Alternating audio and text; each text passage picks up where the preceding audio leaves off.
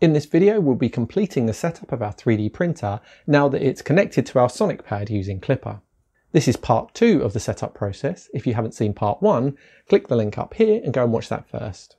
In the last stage of part 1 of my setup guide, we were told that our Sonic Pad was successfully connected to our 3D printer. After selecting next step, we were told that our Sonic Pad will enter the self-test procedure. Before doing this, we're advised to check that our Sonic Pad is connected to our 3D printer. We know that it is because the last page told us that it was. We're told that we need to ensure the printer's hotbed surface is clean and that the self-test procedure will take about 30 minutes. In my experience, it takes a lot less time than this. Once you're ready, select to start the self-test. The first thing your Sonic Pad will do is send a command to your 3D printer telling it to run the hot end cooling fan. If your 3D printer is the same as mine, then your hot end cooling fan may have already been running. The important thing is that your part cooling fan or fans don't start running at this stage. If they do, you'll need to investigate why before going any further. The most likely reason for this to be wrong is that for some reason your fans are plugged into the wrong ports on the control board. If no other fans come on and your hot end fan is running, select the next step. We now need to check the exact same thing with the part cooling fan. If the part cooling fan starts okay, then click on next step. The Sonic Pad will now run you through manually leveling or tramming your bed, setting a Z offset and then creating a bed mesh if you run a bed probe and are using a standard Creality 3D printer. The method to use without a bed probe is slightly different, so make sure you follow the on-screen instructions if you have a setup that's different from mine. Also, if you've connected your Sonic Pad to a non-Creality 3D printer, then you may find that you won't be taken through all of the setup processes I'm about to show. Unfortunately, your route to creating a bed mesh and Z offset is not quite so automated, and you'll need to send some commands to run through the same processes. Check out my Sonic Pad playlist for videos that show you how to complete the stages that yours misses out. What you're told to do with a Creality printer is tighten all 4 bed springs until you can't tighten them any further. Creality's thinking here is that it will give you a level base to start from before setting the Z offset. Once you've done this, move to the next step. The Sonic Pad will then home all 3 axes on your printer, leaving the nozzle some distance from your bed.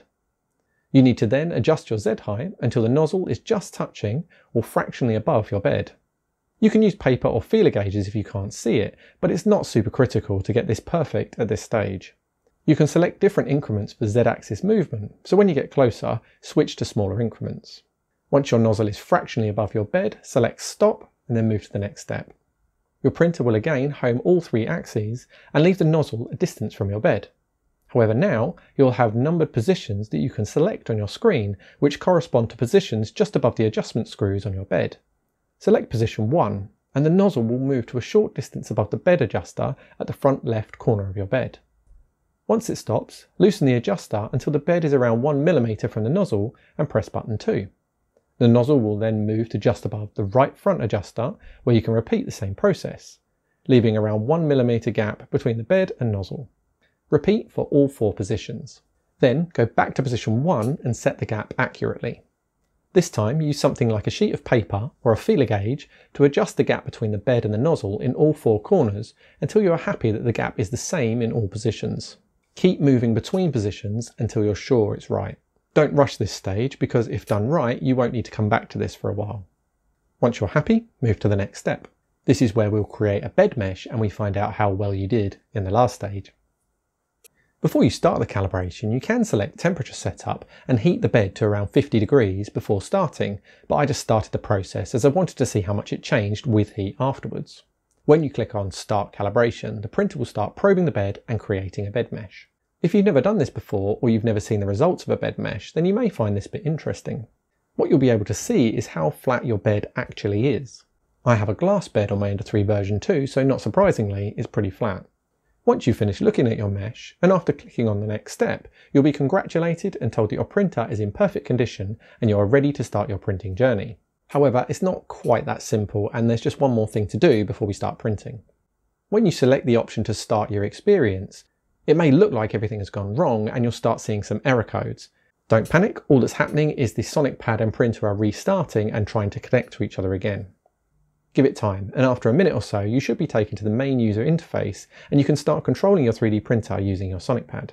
That one last thing I suggested you do before starting to print is to set your Z offset again. Select Configure, then probe calibration, and you'll be presented with the same screen you saw earlier during the setup stage.